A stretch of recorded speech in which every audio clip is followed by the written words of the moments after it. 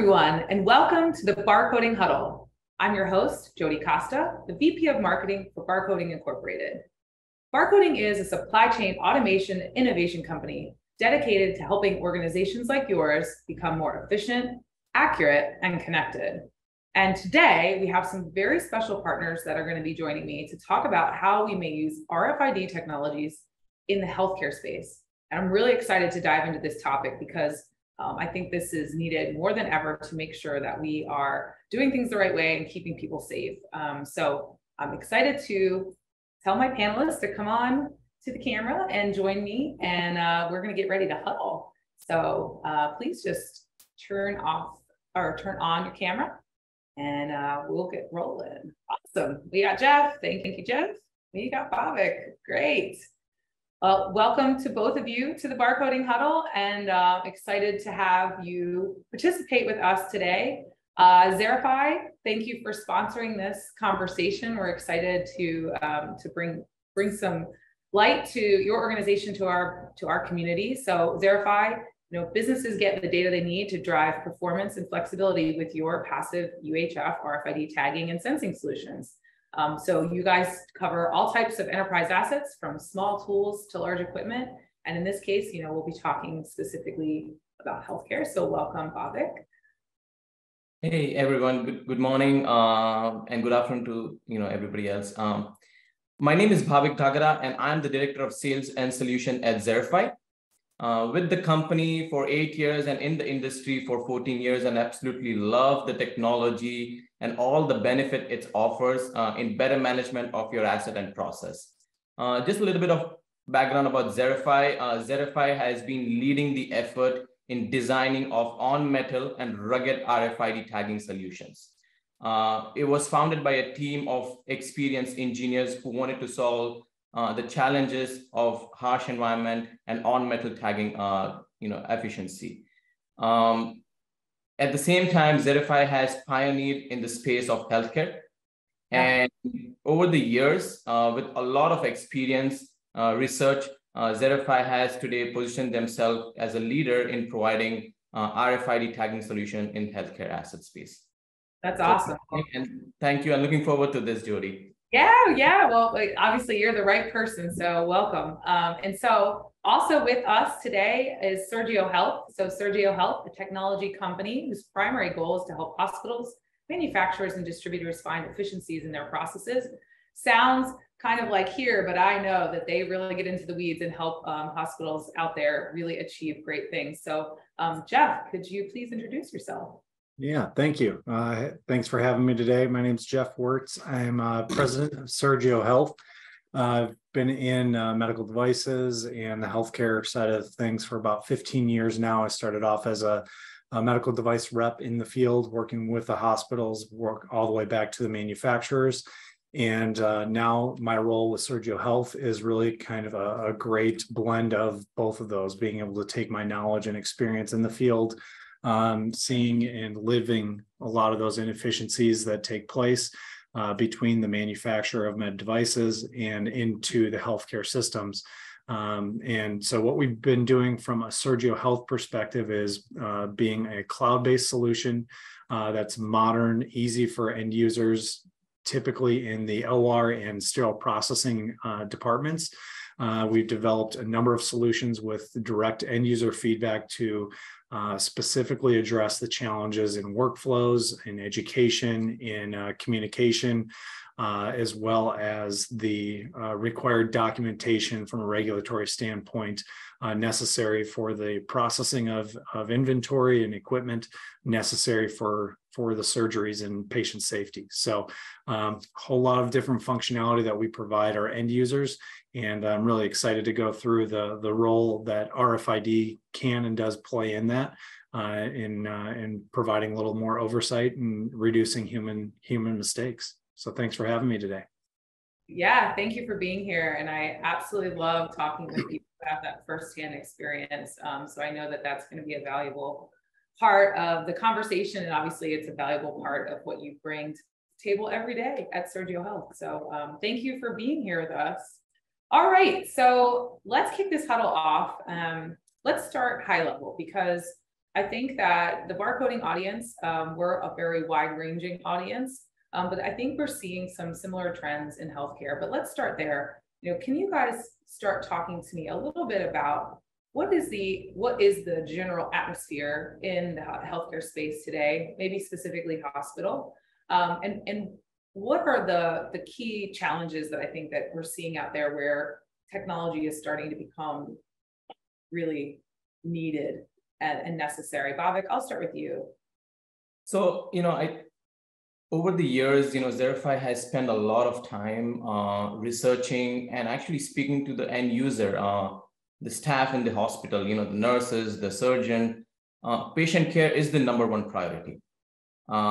It drives from patient care, and it all relates to the patient care when it comes to how much time you can provide to patient care. If you're spending a lot of your time doing other things, it reduces a lot of time you can give to your patients. At the same time, if you can have a lot more time, you can add a lot more surgeries. A lot of losses in terms of your assets, locating your assets, scheduling, managing inventories is all related to the same thing. So I think in general, with all the health institution, med device manufacturers, they are not able to give enough time to patient. There's a lot of time spent in finding these assets and inventory management. A lot of losses, which cost them a lot more dollar values. And just in general, how they can improve the whole operations and making as many less mistakes as possible, because all of this accounts to how well they're taking care of their patients. Yeah, it makes sense. So Jeff, is that the similar sentiment that you're feeling, that there's just a lot of pressure and not enough time, and that we're not going to be able to get everything we need done for the patients? Yeah, I think to kind of expand on that, obviously patient care is, a center focus for everyone, but now going out of, COVID and everyone looking at their financial situations across the industries is really, trying to do more with less. So I think on both the healthcare side and the manufacturers is the dynamics have changed significantly. There's a lot more procedures going to outpatient settings, which creates a number of challenges on both sides. So from a healthcare setting, from the hospital's perspective, you're having to, do more with less personnel in those facilities. And then from a manufacturer perspective, now you have more facilities that you have to service. And this is expensive equipment and critical equipment. You can't have the procedure take place without the necessary hardware or instruments that are needed for that procedure. And now that you're moving things to more facilities, it's become more and more imperative so that to be able to correctly plan and allocate resources accordingly. And that's only continue to get more challenging. And from a hospital perspective and med device side of things, they haven't traditionally invested significantly in technology. A lot of them have still relied on traditional sales processes or the manual tribal knowledge that takes place at a lot of facilities. So I know a lot of them are struggling with with just staffing, basic things like that to make sure that they have enough equipment. But there's a great opportunity for organizations that are somewhat forward thinking to build out new solutions and get ahead of their their competitors in the space. I'm assuming that criticality is what's driving kind of a focus maybe in that the RFID space, because it has to. And that's actually a great point from Jeff. I think specifically after COVID, contactless tracking, autonomous tracking has been pushed a lot more, which obviously helps hospitals save a lot more time and avoid unnecessary purchases. So the driving after COVID has become even more intense. They are kind of looking into this technology a lot more closer. As much autonomous as we can bring in, it's going to help the hospital, and they accept it more widely now.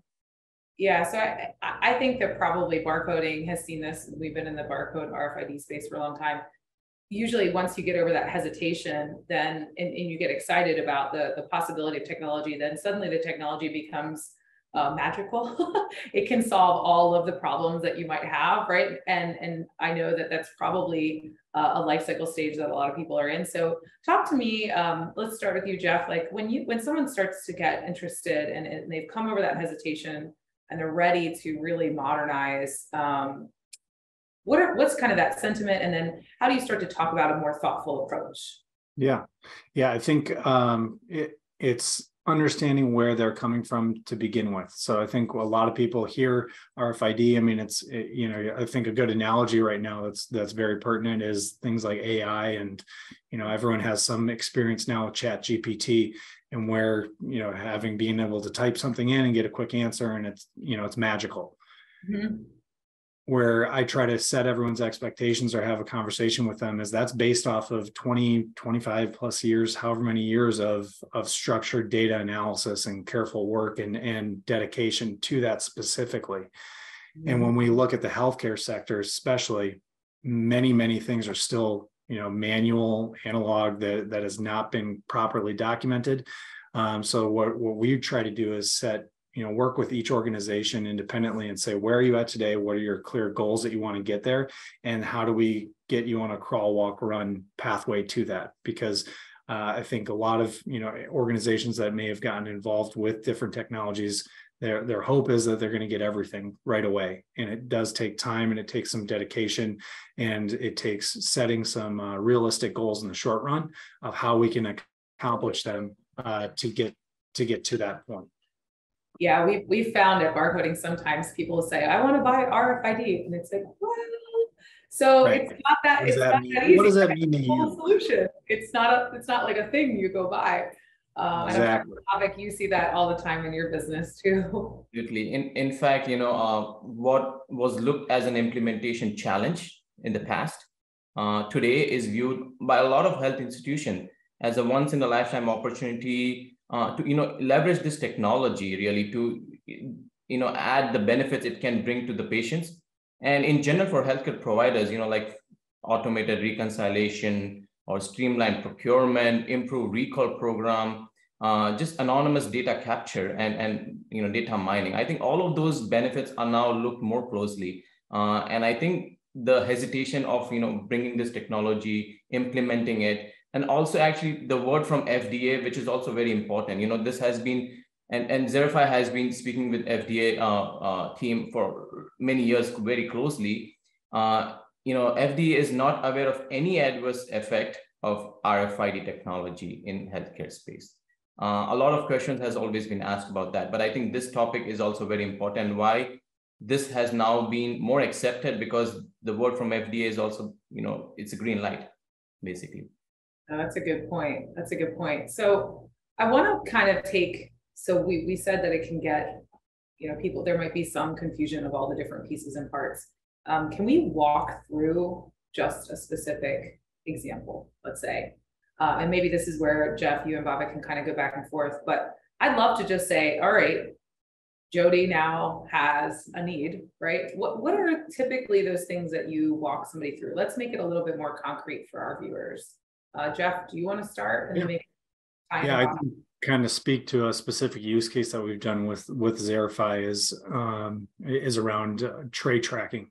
So I think First off, trays, these are where surgical instruments are being processed through these trays. They might go into another container also that they're sterilized in, or they just get wrapped with some wrapping.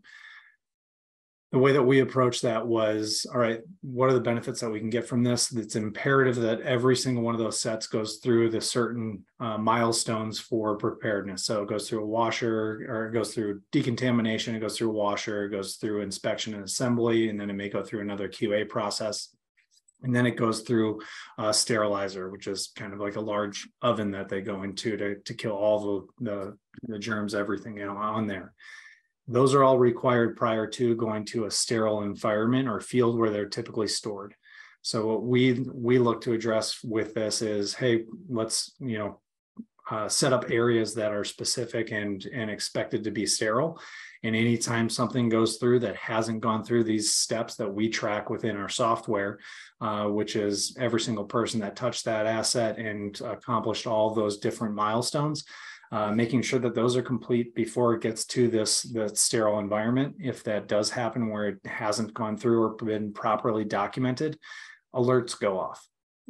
So it's another level of kind of overview or support in an environment that is traditionally very reactive and can be chaotic at times when they're trying to get, hundreds of thousands of items through sometimes on any given day to be able to support a busy OR. And most of the profit for these hospitals comes through the OR.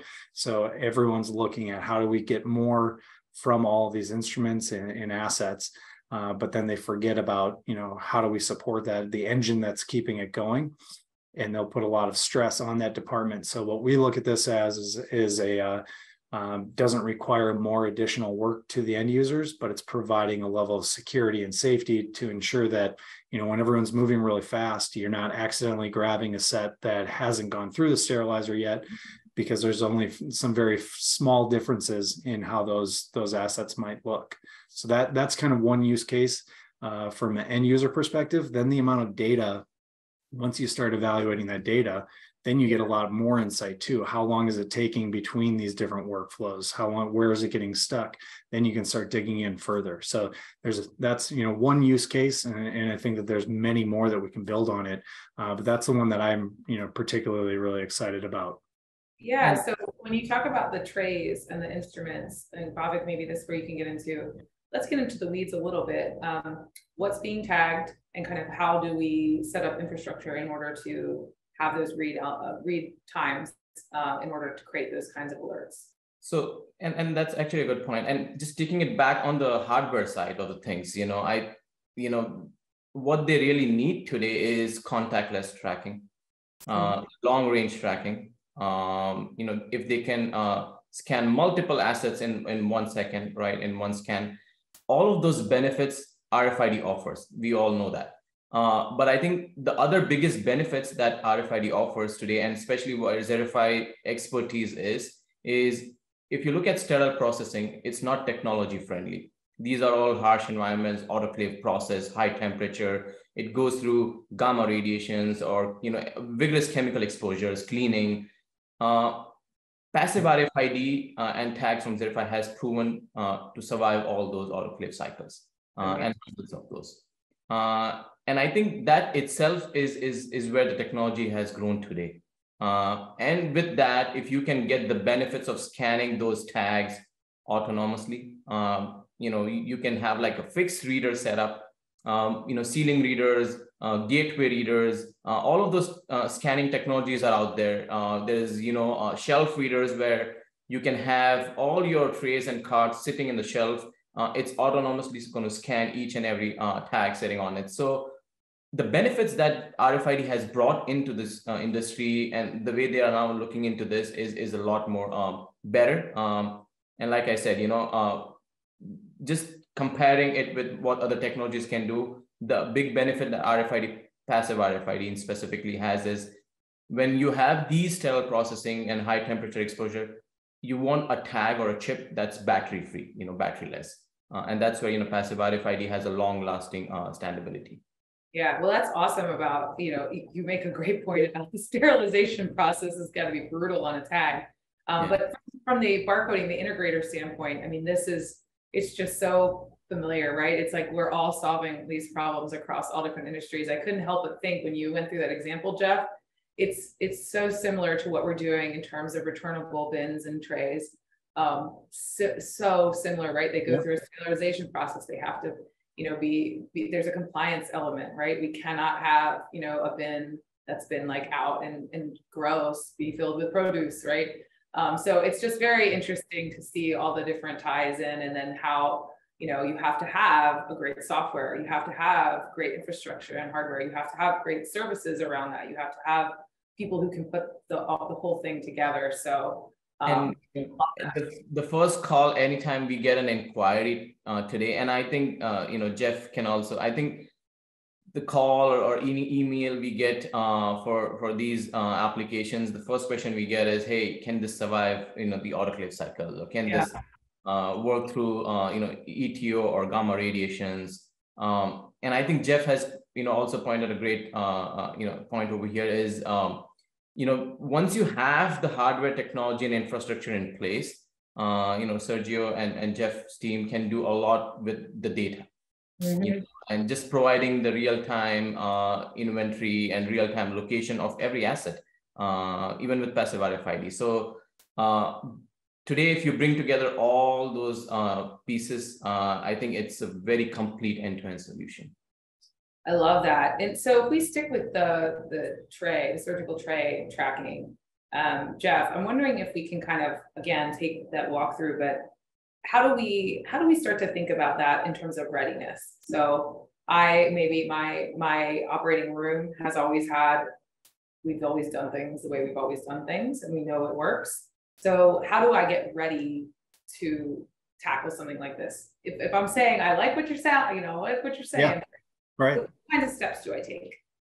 Yeah, so like this is where I go back to where are people starting from, and unfortunately, there's still a lot of hospitals out there that still do things with pen and paper. So those trays that are going through, getting processed, are still completely 100% human reliant, going through with a pen and paper, marking things off. So where we start is, if you want to get to the level where you can automatically see where everything's at the push of a button, you need to start, at a baseline of putting the information in. That's where we work with any organization to kind of clean the data up, garbage in, garbage out concept, but then discussing initially what are your immediate goals that you have for this. Because you can start very small and say, where are there losses taking place? Where's the biggest ROI for you? Is it managing loaner trays so that you can see when they're actually coming in and going out? We can put processes in for that, so that you don't have to worry about those assets going missing or being on the hook for paying for those things. So it really kind of comes down to, where are you at right now? What kind of system do you have in place, and what are the goals for that? Because everything right now is still very reliant on scanning the tray and then having somebody manually input what's being done to that. There's always going to be some component of that, because what we're doing on the processing side of things for the sterile processing does require some of that hands-on interaction. But again, kind of the use case that I went through is the benefit of the RFID being that oversight to make sure that those steps aren't missed. And that everything is documented according to what regulatory requires. And then once you get up into the LR, you're changing hands between different teams. And a lot of times there's a miscommunication between sterile processing, whoever's case prepping, and the LR, and then what's actually getting utilized. So getting real usage information from a procedure, because you have many trays that might go in, but don't necessarily get used. And then they go back out and they might get stored on the shelf, or they go down to decontamination. When you're reliant completely on barcodes that may or may not be affixed permanently, right, you lose visibility to what was really being used. And it also can create more workflow requirements for the OR staff to have to go in and scan trays as to what was used or not. Yeah. So there's a lot of opportunities to reduce the manual input or manual requirements from people. But where I always go back to is in that first conversation, what got you excited about it? And then, all right, how do we take that excitement and put it into a bite-sized piece that we can realistically accomplish for you in the short term, knowing that you can continue building on this. And that's kind of delaying some of that overall gratification that people are looking for, but understanding you're on the pathway towards that. And if you can track the tray, there's a million other assets that you might want to be able to track that you can leverage the same antenna for, and those systems to make sure that your loss prevention, all those different opportunities.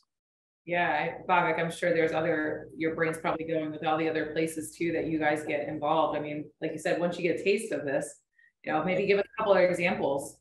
Actually, in last, I think, a year or two, we have seen a great amount of interest actually from device manufacturers and distributors implementing or accepting or looking into RFID-enabled loaner system service, especially for procedures relying on loaning instruments and sets, consigned inventories of implants and devices.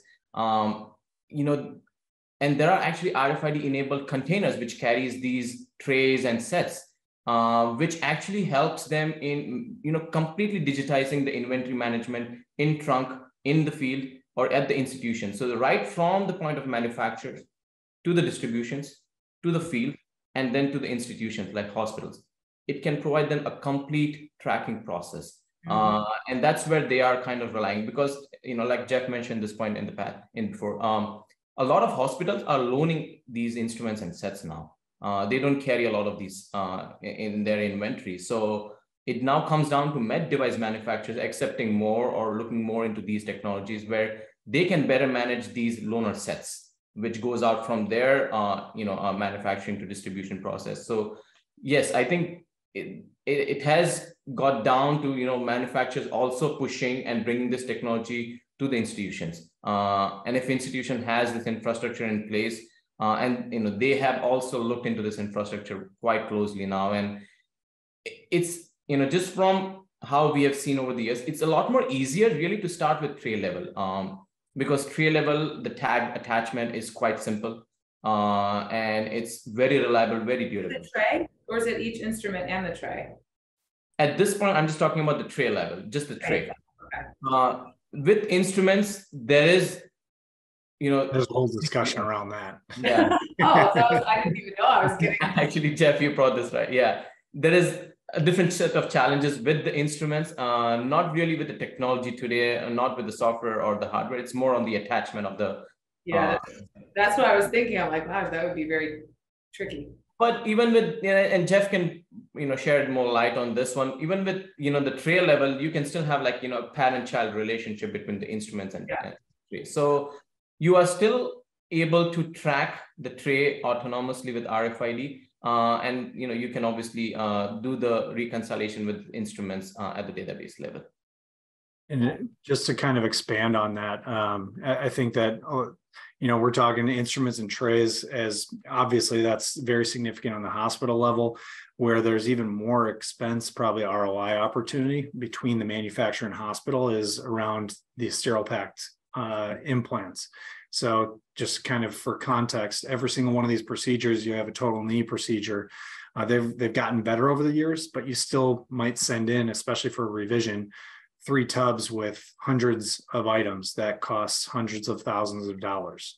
Yeah. And when all of those are going in, they rely on people in the field, like what I used to do, to actually manage that into the hospital and out. And there's always this gray area between the hospital and the manufacturer as to who's responsible if things go missing there. And so I know the hospitals are on the hook for a lot of consignment inventory that are on the shelf, and the manufacturers typically manage a lot of that. So there's a lot of trust that gets put in place as it relates to managing that type of inventory. And I think RFID is a tremendous opportunity for that, because all that inventory might have to go back to the distributor, to the warehouse for them to check all that back in. And that is a significant time investment for them to do that, but it's necessary for how expensive all that inventory is. So when you start looking at things and doing on-site audits, the more organizations that are getting involved with RFID from the further upstream, I think present significant value to a hospital. If the hospital also puts in, some technology that can read that RFID and identify it, and now you do have that exact, chain of custody that Bhavik was speaking to. And those are the types of things that we're very interested in helping facilitate, because from our system, we're one of the only systems that I'm aware of that is able to go end to end from that manufacturer through the entire value stream of an independent distributor, managing that inventory into a hospital and backwards. So that's significant savings and opportunity for how much waste is traditionally taking place in this space. Well, and I love that conversation around the relationships between the partners, right? Because that's also what we're seeing with the major RFID adoption across retail and food distribution, food supply, because it's got to be that partnership between, like in this case, the major retailer who may be driving a compliance mandate and all of the supplier community, right? And everybody in between. And it works best, right, when everybody's on board and all the data is in one spot. So the fact that, Sergio Health is doing that is really commendable. So congrats to you. That's awesome.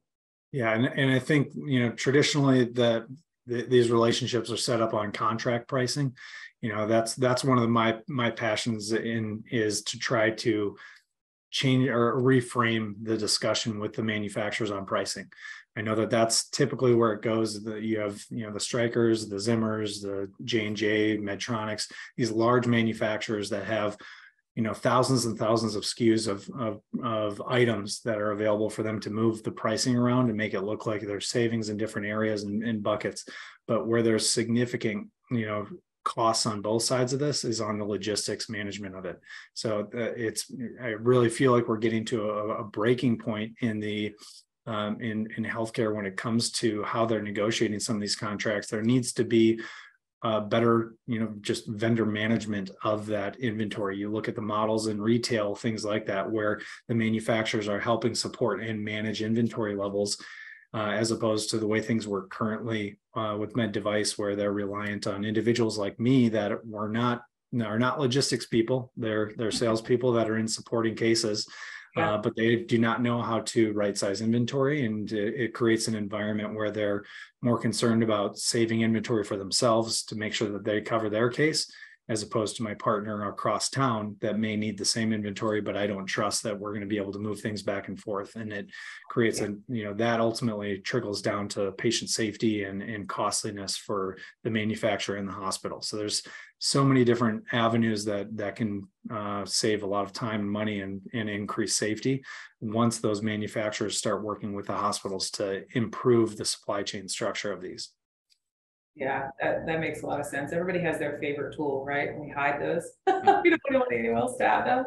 Yep. Maybe they just didn't tell the sales field, force that they were also supply chain logistics professionals. They forgot to leave that detail out. Yeah, that's a great point. I mean, as you get into this, right? I mean, it really shows that there is great opportunity. I mean, to me, that's what this sounds like. Of course, there's, at every time we have a challenge, there's great opportunity, and I think it's probably the reason why we wanted to get together today, right? The time is now, and there's no need anymore to not change, right? I mean, there's no reason to live the pain anymore. We can evolve and we can get better. And just to add there, actually, and I think this point has been also, we have seen in this for like maybe a few years now talked about is, UDI, unique device identification, right? Mm-hmm. That requirement has become a lot more critical for med device manufacturers. And I think it's probably one of the biggest driver in digitizing the medical assets. And I think, with manufacturers required to provide UDI traceability to their inventory, RFID technology has emerged as a critical component today. And I think it is also one of the reasons why they are kind of looking into this more closely, and we have seen the interest grow in the last 3 years, like 3 to 4 times, and I think this will happen eventually. The benefit, like I said, and one of the points that I would also mention is, with Xerafy working on, innovating the technology and bringing something new.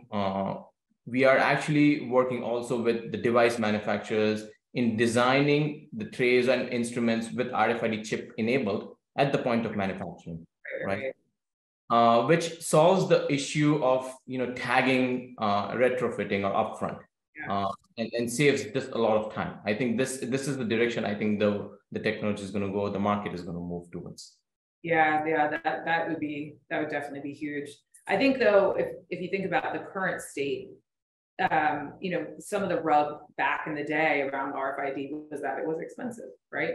But I think today, that's another barrier that has been kind of knocked down, right? Jeff and Bhavik, I think you're seeing that these solutions that you are able to bring to the table, they are providing ROI, right? They're no longer science projects, and they're no longer cost prohibitive.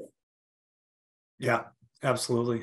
I think the only way that I expand on that is just, going back to what I've said, this whole time is, I think getting a clear starting path, landing zone of what you want to accomplish early on, and not letting perfect be the enemy of good.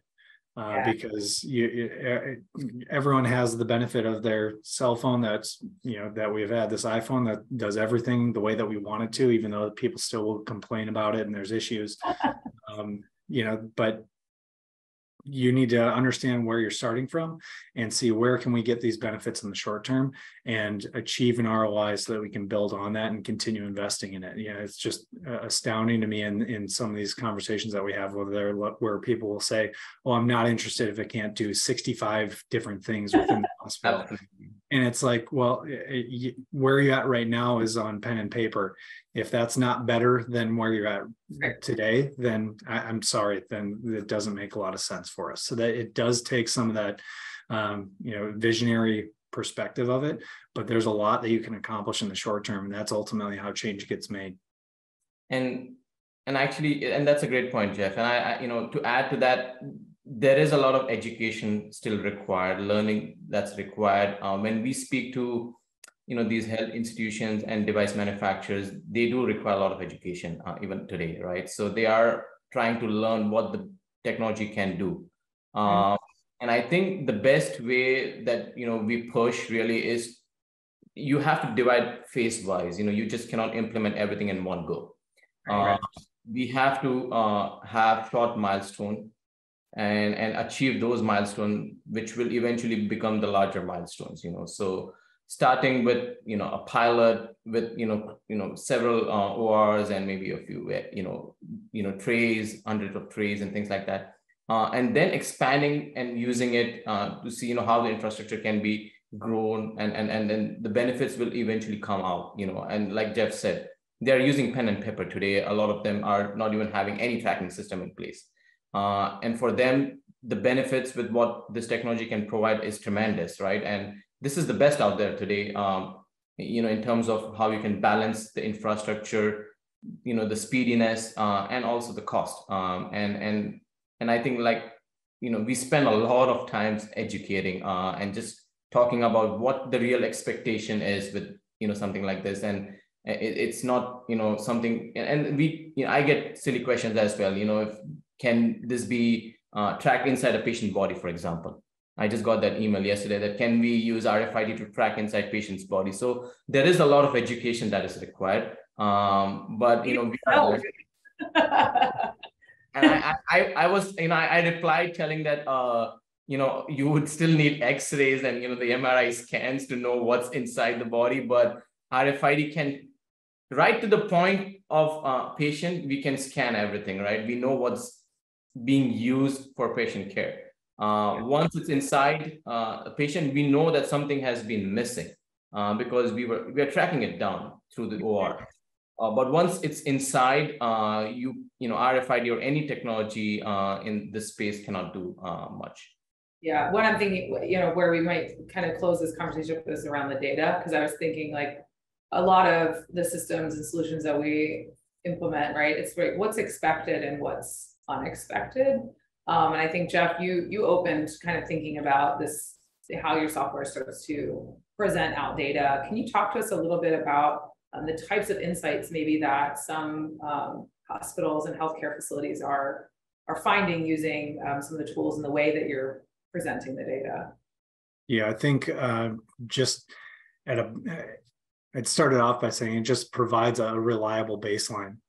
Just from a process standpoint, out of many facilities, they're reliant on individual human scanning of a barcode, right? So anytime you're reliant on that person to start the clock on something, when we're talking about throughput of inventory, because that's ultimately, the space that we're in of processing this tray through and making sure it's ready for another procedure, it provides a more reliable benchmark of what's our throughput, because this department that we work with, they don't even have a reliable productivity model. So having some things and standards that are in place that are reliable from a data perspective, because I heard an interesting comment the other day where someone asked them how reliable their data was, and I think the response was, it's healthcare data, so it's that reliable. And it's like, that's kind of a joke because it's all so convoluted and confusing right now.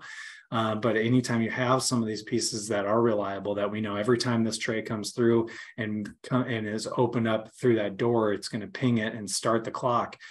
Those are invaluable realistically in the long term to understand what that throughput is and then how we can adjust it. And then we don't get into the argument of, oh, well, now we need to work on human process of scanning a tray every time. Now it becomes, hey, some of these things are offloaded It's more reliable data points that we can then build upon and improve productivity, or look at productivity, or look at where the inventory is in real time, or be able to find that asset a lot more rapidly in a, I know it's fewer and further between, but I've been in procedures where we stop the procedure and we sit and wait for 20 minutes while someone looks for inventory and makes it available. And the impact to the patient on that, and especially the pocketbooks of a hospital, those are minutes that are some of the most costly in the world. So that's what we look at, as there's a lot of different opportunities to improve efficiencies, because there's just not a lot of reliable measurement of it today. And this provides that kind of baseline, and then significant opportunities that I'm not even smart enough to be able to figure out. That's where I start bringing in the data people that have been so frustrated with, well, it's not reliable because this, or this, because of human interaction. Well, now we have some of this oversight that is reliable, that we can compare it to and set some expectations and benchmarks. It's really just scratching the surface on a lot of this. It makes me think like when you have reliable data, like everybody involved, there's like this peace of mind, right? It's just absolutely great. And then I was thinking too, so that's like from the user, but then the leadership to be able to effectively plan. I mean, correct. It's just, I think every single human understands the criticality of that now. Absolutely. And that, just to add on that, I think, like how Jeff mentioned, even with, automating stock replenishment, tracking deliveries, optimizing just-in-time inventories with real-time data and analytics. I think all of those will help the leadership to understand where they can better spend their dollars. So I think it all eventually is coming down to data analytics and data mining. And I think today we have all the hardware infrastructure in place to give them the autonomous benefits. At the same time, with this data company like Jeff's, they can provide them all the best dashboard and the reports, which will help the leadership take the right decision, and in spending, how they would be doing with the dollar values. So RFID, now is the time in the healthcare space, right? Let's all kind of raise our hands and say, let's start to get involved. I love the approach that both of you brought to the table. It mirrors how we approach from a process people first and then technology. I think it's so critical to look at process and people first, because typically, right, the technology we know is going to work. Right. Right? We know that. That's the guarantee. Like, that's the given. We know how that works. That's like the laws of physics. But the humans and the processes that we need to modify and change are typically the ones that we have to get right first, right? Couldn't agree more. Yeah. Well, we are coming to the end of our conversation, and I thought, and I know that we have thrown a lot at the viewers. So typically what I like to do at the end is just a quick, a couple key takeaways. So, if you think back to everything we talked about and what you really want to maybe say directly to the audience and the viewers watching, what are a couple of key things that you just want people to remember, have stick in their brains? So Bhavik, I'll start with you. This is all about patient care, patient safety, and better management of the staff's time. I think it is important, very important today.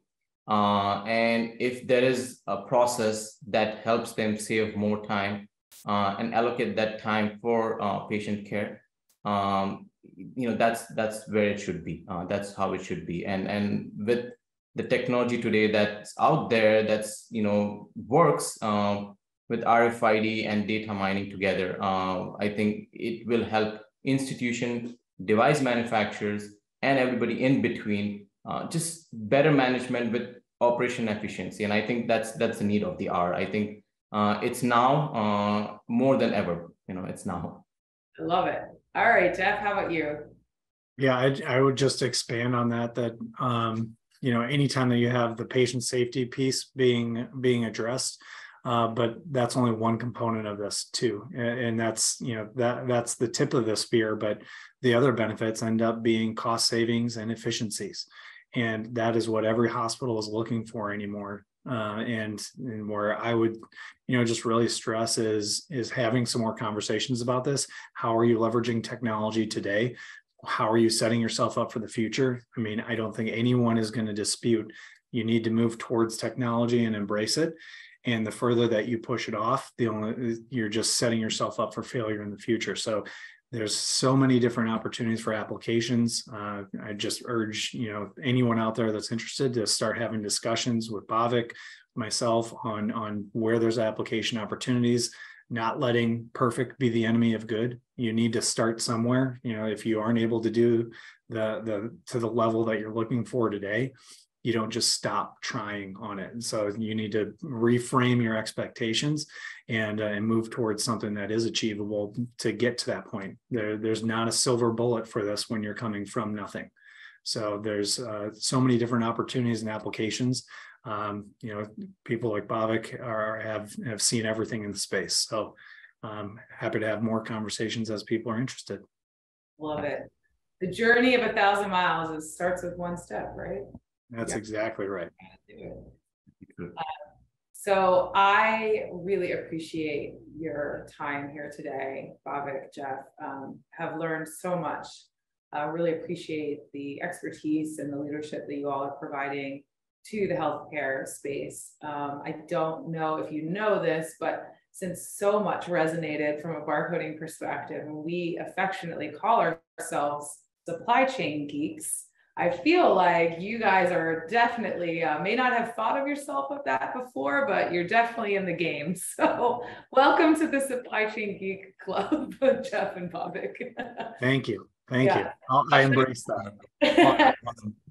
So that's where we're gonna have one final question. I usually like to throw some unscripted curveball at people. And so since I've now dubbed you Supply Chain Geek, I'd love to know, what is something that you just absolutely geek out about in your life? It doesn't have to be RFID or healthcare. It can be something unrelated to our conversation. So what's something that you just absolutely geek out and you nerd about?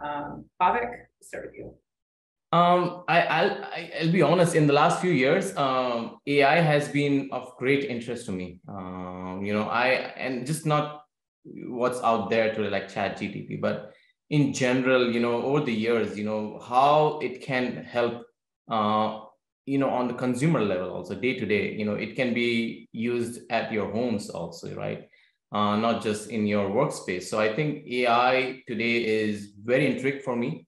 I am, spending a lot of time just, playing around with a lot of devices, softwares, and just learning on how this helps the world in the future. And I think this is all going to be connected together with what we are doing today in our space as well. So artificial intelligence is something I'm very, very interested to explore over the years.